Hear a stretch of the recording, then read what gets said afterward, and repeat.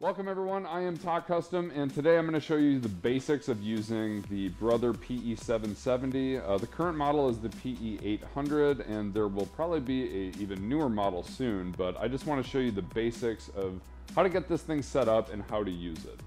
Alright, now before we get started, I did do a very basic entry-level embroidery tutorial using the Brother SE400, or the Brother SE600 is what's out now.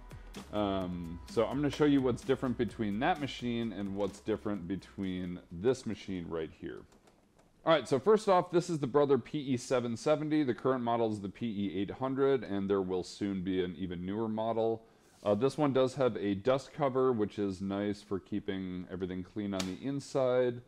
You can take the embroidery harness off if you need to save space or move your machine, but most of the time I just leave it plugged in like that. And one thing that is quite different about this machine is, unlike most sewing machines, this one does not have a foot pedal. All you need to do is take your power supply and plug it in. You do not need to control this with your foot, which is kind of nice. And once you turn it on, it's going to do its little startup test. Once it boots up and then you kind of hit the screen, it will ask you to hit OK. It'll do its little start test and calibrate the embroidery hoop harness, and then we are ready to get started. So this machine comes with a 5x7 inch hoop, which is quite a bit larger than the 4x4 inch hoop that comes with the SE400, which is a pretty significant difference, and it also stitches a lot faster, and it is a lot more reliable of an embroidery machine than the other machine. So starting off with the touchscreen on this, the newer machine has a larger color touchscreen, but this one essentially works the same. So these first two options are a bunch of pre-programmed images that you can choose from, and if you have the actual package, it'll show you what it looks like. This will let you do any lettering, large, medium, or small, in a few different types of fonts, so you can do any kind of lettering that you want to embroider. This one here will let you select a frame if you want to frame something that you've got embroidered. This will let you read from a memory card, which comes with the software. This will let you upload anything you've saved to your machine, and this will let you read any image or file off a USB card. And then this last button here just literally moves the embroidery carriage out of the way so that you can get ready for your project. Alright, now we're going to talk about some different types of thread. So it's very important that for your bobbin thread you use embroidery machine bobbin thread. And they usually come, if you buy Gutermann brand stuff, it'll come on a green spool like this, usually in just black and white. If I'm doing a light color, like gold, I would use a white bobbin thread, or depends on the different color fabric I'm using. But for the most part, I pair light colors with white and dark colors with black embroidery bobbin thread. So I've done a ton of tutorials on how to wind a bobbin. It's exactly the same on this machine that it is with every other machine that I've ever done a tutorial on how to wind a bobbin. So if you haven't seen that, please watch one of those other videos. Otherwise, I've already pre-wound a bobbin and just put it in my case right here. Now, since we're using a black embroidery bobbin thread, I'm going to use kind of a deep red to pair with that. And it's very important that you buy specific machine embroidery thread when you're doing any embroidery. It goes on a little bit thinner, it's a lot smoother, and it's got a really nice shine to it, which makes your embroidery designs look really good. So I'm just going to thread this the same way that we thread every other type of machine. And now our machine is ready, and we have to figure out what fabric we're going to use and what design we want to put on it. Alright, now before we get started, I've got a pretty lightweight woven fabric here for making shirts and stuff like that. So before we get started, I'm going to iron this real quick and smooth everything out. Alright, so we've got our fabric ironed, and say we're going to make some patches. I'm going to take the top part of this hoop, which is 5x7 inches, and I'm going to lay it on a section of my fabric, just kind of like that. And then all I'm going to do is just kind of cut around it, maybe about an inch or so from the edges so that I can easily get this in the hoop. And I should be left with something that looks kind of like that. Alright, so we're going to talk about embroidery stabilizers. So if you're doing a knit fabric, which is something stretchy and very lightweight, you'd want to use kind of a thicker cutaway embroidery stabilizer, which is what this is. But since we're using a little bit more of a woven and medium weight fabric, I'm going to be using a lighter weight tearaway stabilizer, which is a little bit easier to deal with. So definitely look up what fabrics work best with which stabilizers, but I'm going to be using a tearaway stabilizer to go with this woven fabric here. Now what I want to do is I'm just going to move our fabric out of the way, and then I'm going to roll this out, figure out how much I need according to my hoop, and then I'm just going to cut like that. So now I know exactly how much stabilizer I need. And because this kind of wants to roll up, I always take this to my ironing board, and I'm just going to press this flat before we get started. Alright, so a friend of mine taught me a trick where you use basting spray to kind of attach your stabilizer to your fabric, which makes it a lot easier to get in the hoop. So that's a trick I do all the time, and I highly recommend getting a can of aerosol basting spray. Now I'm just going to very lightly get a little bit of basting spray on there, and then I'm going to put on our stabilizer and just kind of smooth it out with my hands like that. It's not a permanent bond, but it will stick long enough for us to get this in the hoop so that we can get started with our embroidery. Alright, so we're just going to flip this over, and I'm going to make sure it looks nice and smooth, and then we're going to take the bottom part of our hoop, and I'm going to kind of loosen the bolt at the bottom so that the top is going to fit in there nicely. And then we're going to lay this flat on the table here. I'm going to take my fabric and stabilizer, and we're going to put the top part of the hoop on, and there's a little arrow right there that you want pointing up. So now I'm going to lay that flat on the right side of our fabric and make sure that I'm going to be able to grab both the fabric and the stabilizer at the same time. And I'm going to very carefully grab both of these together. And then we are just going to scoot this over and kind of seat the top part of the hoop into the bottom part of the hoop and make sure that it sits in there very nicely. Now this looks pretty smooth as it is right now. If you need to, you can hold the top of the hoop down and kind of tug on the fabric if you see any puckering or any ripples in your fabric, but this looks pretty good. You do not want to over tighten your fabric, because if you do that, you're going to get some other puckering and ripples in your fabric. So just make sure that it looks nice and flat. Then I'm going to take the screw on the bottom of the hoop and tighten it as hard as I can tighten it with my fingers. You don't have to use like a wrench, but you just want this really, really tight. Now that it's tight, I can feel that this feels kind of like a loose drum is the feeling you're going for. You don't want it super tight, but you want it nice and sturdy like that. So this is hooped, and we are now ready to start with an embroidery design. Alright, so once you've got your fabric hooped, I'm just going to slide this underneath our presser foot, and there's a couple little keys that'll match up with your hoop, and it will click into place like that. Once you have that set up, I'm going to use a design I made on the computer that I've just got on a USB stick. So I'm going to put that in the machine and hit the USB button. I'm going to load up all the designs I have on here, and I'm going to load up one that I've got of 6 different colored Tock custom patches that I can make all on one hoop. So this is going to be able to make 6 patches all at once. This one, as I look at my colors, it tells me I need 7 colors, so I can do 1 different color for each patch, and then it's going to end with a black border around all of the patches when it's done. Now, once I've got that ready, I can look at my layout, and it's going to take up the whole hoop like it shows right here, if you can see that it's got all my little logos there. Alright, so now we're ready to start our embroidery. So we've got the bobbin thread in place, I've got my top embroidery thread in place, my design is loaded up, I've got everything set the way I need. All I need to do now is lower the presser foot. This light here is going to turn green, and when that turns green, I can hit this button, and it's going to start doing the embroidery immediately. So now, We just have to wait for this to finish the first color, and then when it finishes, it's going to tell us to switch to the next color. So I'm just going to let the machine run, and we will come back when it's time to switch.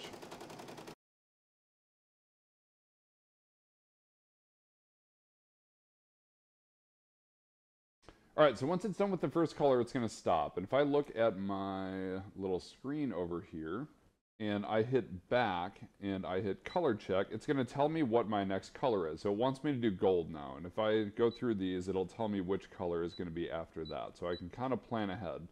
So now it wants me to do gold, so I'm going to take... Actually, I'm going to do orange instead, and then the next one I'll do gold. So I'm going to do orange for this one, and then we'll move on to the next color. So your machine will automatically cut the thread for you, so you don't have to cut it after it's done with a color. And now I'm just going to load in my orange thread, and then we're going to do the same thing we just did.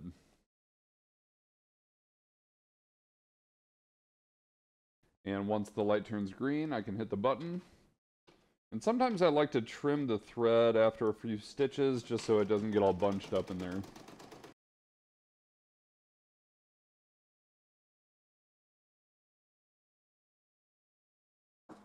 Okay, so now I can take out my orange thread here, and I'm going to load in gold the same way, and we're just going to do this all the way until all 6 colors are done.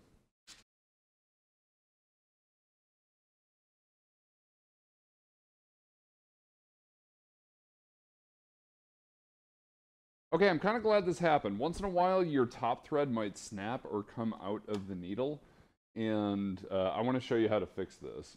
So anyway, I've got a message here that says check and rethread the upper thread, and I can hit close, which is fine. So what I'm going to do is I'm going to lift the needle here, and then I'm going to unthread. Oh, so what happened was it wrapped around my thread stopper here, and it got stuck, which happens once in a while. Something else that can cause this to happen a lot is if you're using a dull needle, so it's always a good idea to make sure you've got a nice sharp machine embroidery needle in your machine. But for right now, I'm just going to rethread this, and there's a really cool trick I get to show you guys that I did not show in my last video. Now, a lot of times when your machine does any missed stitches or the thread breaks, there's a really cool trick you can do where I'm going to zoom in on my camera here.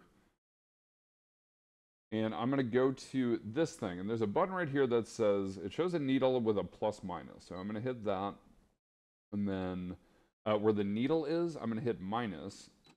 Now every time I hit this button, it's going to go back 1 stitch. And I can kind of zoom out, and you can see the hoop move as I do this. So I want to go back until I can see where the stitches stopped there. It might be kind of hard to see on camera. So that is where my stitches stopped. So now I can match up my new thread with where my stitches broke. Don't hit the spool buttons, because that's going to change from one color to the other. But you just want to hit the needle plus or minus, and that's going to take you forward or backward in stitches. So now, everything should be all good, and I can continue on with where I was right there.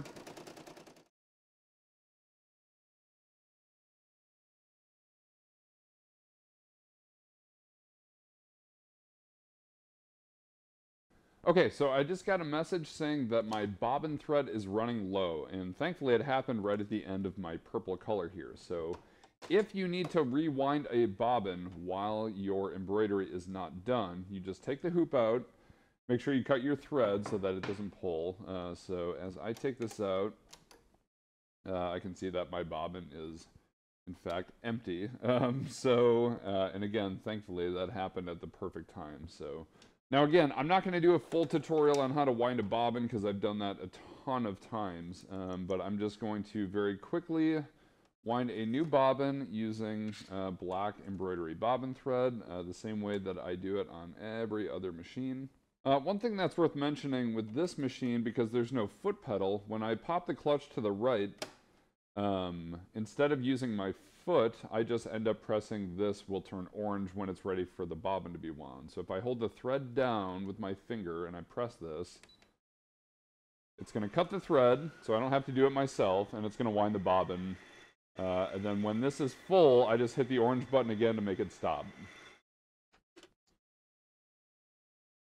All right, now I got my bobbin loaded in, and because I just finished the last actual color, the last thing to do is black. So this is going to be the border or the outline around each of the patches that we're making. So I just have to load in my black thread, and then we're going to put the hoop back in.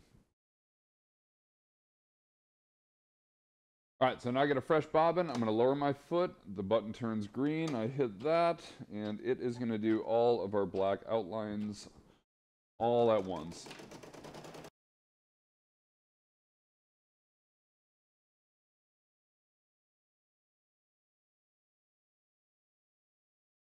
Okay, so all of our patches are done, so I can lift my foot, and we're going to take our hoop out, and then we're going to take this over to the table and clean this up so it looks a little bit better. Now, once you're done with your embroidery, the first thing I'm going to do is I'm going to take this out of the hoop. So I'm just going to loosen screw at the bottom, pop off the top, and then we've got this like that. It's very normal to have what's called jump stitches, and this was a really simple design, so this is going to be really easy. But the only jump stitches I have are these little black threads right here, so I'm just going to take my embroidery snips, which have rounded tips so that you don't accidentally cut into your fabric. And I'm just going to clean up any loose threads, and I can kind of see between these patches right here. There's a few jump threads right there as well.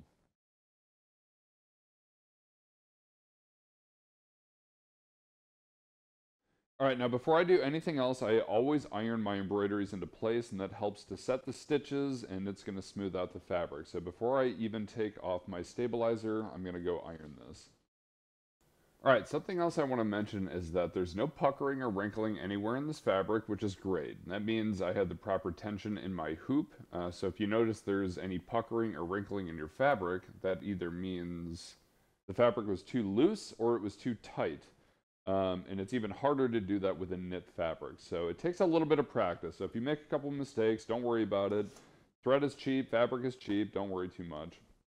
So now, because we used a tearaway fabric, I can actually just very lightly pull on this, and it's just going to tear the stabilizer in the back. And I'm just going to do this until there is no more stabilizer left.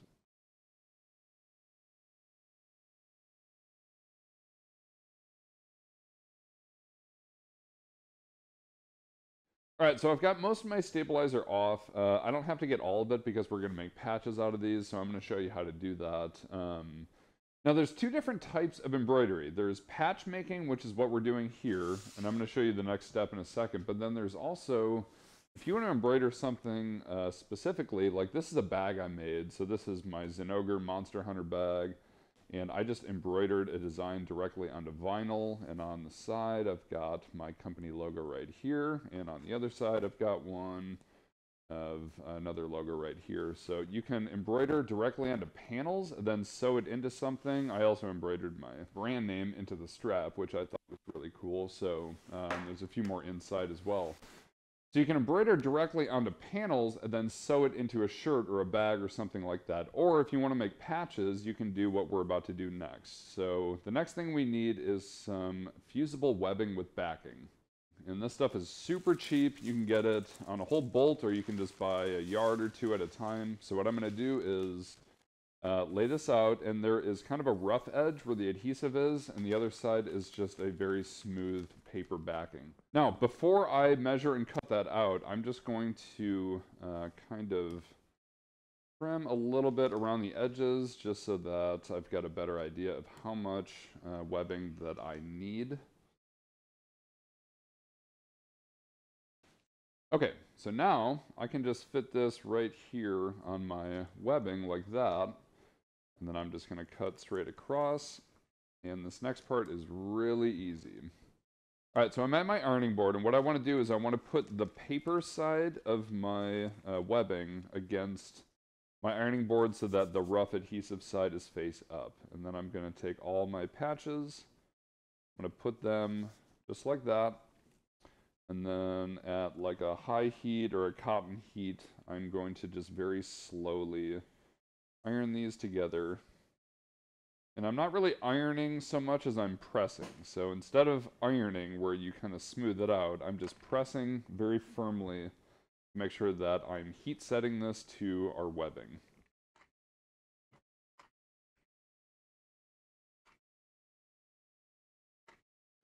So this is nice and hot now, and the adhesive on the paper is going to melt, and then it's going to fuse to the back of the fabric, which is great. And then after about maybe 30 seconds or a minute, it's going to cool, and it's going to be completely fused with each of these patches here.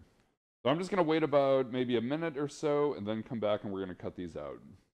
Okay, so these are nice and cool, and now we can start cutting these out. So all I'm going to do is just try to cut as close as I can to the stitches on the border without cutting through them, because I don't want them to fray.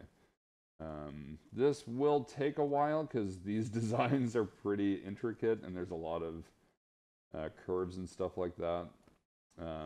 So I will just kind of speed through this and do my best.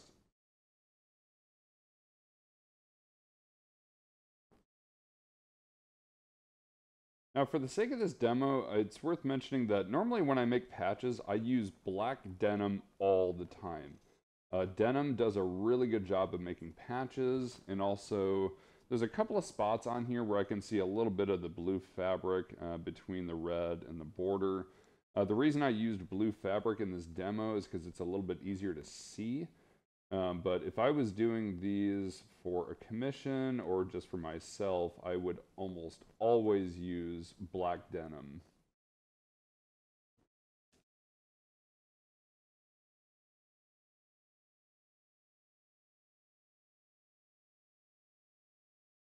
Alright, so once I cut out the basic shapes, then I use some precision needle nose snips to cut out any details. And this is the part that takes a while. It's not hard, it just takes a little bit of time.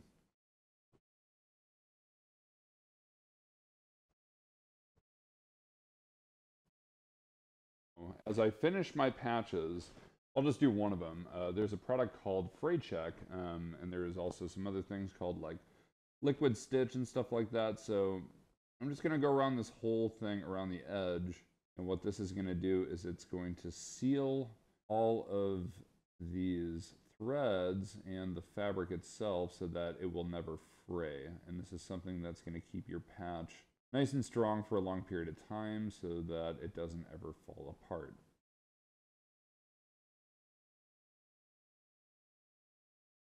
Okay, so now I've got my green patch is all fray check all the way around, so that's going to stay nice and strong. I'll do the other ones off camera.